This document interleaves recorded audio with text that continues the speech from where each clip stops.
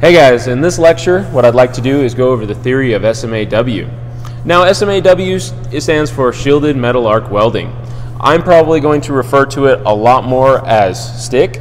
Stick is more of a slang name, so throughout this lecture and even into other lectures I'm going to go ahead and do that. So what my goal for the video is to just kind of give you a broad sense of what's happening. Everything from the electricity, how the rod fits in there, how to strike the arc, things like that. And I'm just going to talk about it, and I'm going to be demonstrating it in later videos. Now, stick welding was invented around the turn of the century. The reason I say it was around the turn of the century is because there's about 7 different people, including who invented the electrode, who invented the holder, who invented the welder, and I'm not really going to get into that in this video. But what I'd like to do is now get down on the table, and I'm going to show you how everything fits together. Alright, so now that we're on the table, I want to point out a few things. What I got here, we got our ground clamp. We can't do any welding without completing a circuit. So we're going to have our stick electrode holder, we're going to have our stick, our table, or our base metal, and a ground clamp to make that connection all the way through. We're going to take our ground clamp, we're going to attach it to the table. If at any time you have any contaminants or anything that's insulating that table, such as paint, heavy dirt, heavy rust, we got to make sure we grind that off so that way we can get a good connection through that ground clamp. So I'm going to go ahead and I'm going to put that over here just out of the way, and we're going to talk a little bit about the stick and the electrode holder. Now the electrode holder has multiple places that we can set this stick. We can set it at a 45 up, 45 down, we can set it at a 90 degree, we can set it also straight up if you were welding something like overhead. So what's going to happen is we're going to put the stick electrode, when I first start out and I'm doing stringer beads, I'm going to probably set it up like this, and I'm going to show you how I do it this way.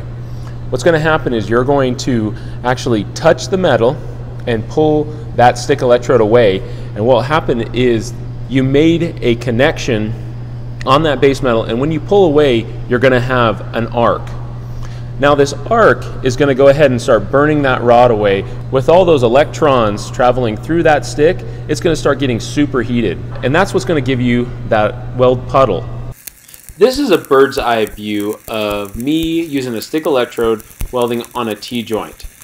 Now I want to mainly point out that you can kind of see that arc happening in there. It's really difficult to see even when you have your welding hood on. But you can see the stick is coming in, I've got my puddle, and it's this right here. Most of welding is actually paying attention to this puddle, more like the outside of the puddle. And we're just trying to maintain a specific size so that way we can have a nice consistent weld all the way down this plate. While it's welding, the flux covering on the outside of your stick is going to be burning off and creating a gaseous cloud that's going to kind of shield that whole weld puddle. And that's where that shielded metal arc comes from. The shielding is that shielding gas. So we're gonna touch it, pull it off, we're gonna have that arc, it's gonna stabilize, and then it's gonna start depositing that metal. Now the reason the metal doesn't go up or all over the place is because the electricity moving through this stick electrode is actually got a polarity to it. Now I'm going to introduce a few terms to you, and those are DCEN and DCEP. So DCEN stands for direct current electrode negative. DCEP stands for direct current electrode positive. So continuing on with our direct current discussion. If we had a positive pole right over here and a negative pole, the electricity would flow from the positive to the negative, and it would look kind of like this, but it would actually be electricity in that line. If we were able to flip that polarity and had a positive pole over here and a negative pole over here, the electricity would travel from the positive over to here. So what I'm going to explain here in a second is if our electrode holder is positive and our ground clamp is negative, we're always going to have those electrons flowing in that direction.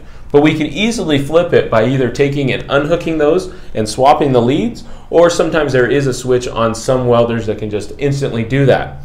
So for AC, it's going to go back and forth over and over about 60 times a second. So you're not even going to notice this. It's not going to change the arc a lot as far as going on and off or anything like that. It's just going to be switching there for you. So let's go ahead and get back out in the shop. So now, depending on which way we have it set up, because we could have this be the positive pole or we could have this be the positive pole. That's going to determine which direction that electricity is traveling. So I've got my stick electrode in here, and I've got it touched off. I've got a weld going. The electricity is traveling from this stick holder back to the ground. So that means that all the electrons are flowing into the table. So that means there's a thing called arc force. That arc force is actually pushing all that weld metal down onto the plate. That's what also gives us the ability to weld vertical up, overhead, and without it having, if it's vertical or overhead, that potentially could fall out or fall on top of us. But the arc force is what keeps it going up in there. Now let's talk a little bit more about the direct current electrode positive and electrode negative. And I'm just going to probably refer to those as electrode positive and electrode negative. That way I don't have to keep saying the DC part. Just kind of, it's a little bit more to think about and I get confused easy. So what happens is we have our stick electrode up here and it's all running. But this is our positive pole, right? And it's going positive to negative. So you might be wondering, why would you need electrode positive and why would you need electrode negative? Well, if we're welding, what happens is, remember, those electrons are flowing into the ground clamp over here. So what's happening is all of the heat and all of the penetration is going into our plate. So this is with electrode positive, and it's going to create a much better penetration. Now if we switch the polarity, and all of a sudden this is the negative pole and this one's the positive, the electrons are now flowing the opposite direction. The reason we might want to do that is if we're welding with a thinner gauge metal, we want more heat being put onto our welding rod and less being put into the metal. Also, if we're welding with a larger size welding rod, it'll help burn that off. Speaking about welding on a thinner gauge metal, stick welding is very useful because it can go all the way from 1/8 inch up to a few feet thick. Sometimes you have to bevel back the plates and do some other prep work if you want to do some of those thicker welds, but it has the capability. Now AC is kind of this middle of the road.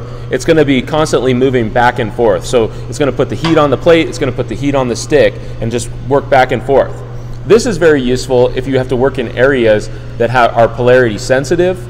Also, if you're working with a big rod but you still want to have good penetration, you just got to make sure you look at the rod specifications and see if it's capable of welding with AC. Now I would say the most popular welding voltage that we're going to be using is going to be our DC electrode positive. So just know that like things like 7018, 6010, they can all be run on this. If you start branching out into other stuff, you're going to need to change up that current. So that concludes the class on SMAW theory. If you guys got any questions, we brought up a lot of new topics, please come ask me and we can go over it.